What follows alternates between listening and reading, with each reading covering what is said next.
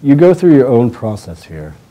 I had to transform myself from a 9-to-5 corporate type of business analyst. I'm a senior financial analyst by trade. I've got a lot of background in that, and I've been doing that. And now I've had to transform myself. I had to go through my own soul searching and my own up and down, and that's been the hardest because now I didn't have a 9-to-5 job to go to.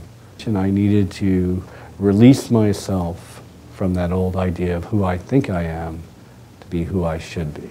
Understood. And that kind of change took a lot because I had to get up every morning with a new purpose.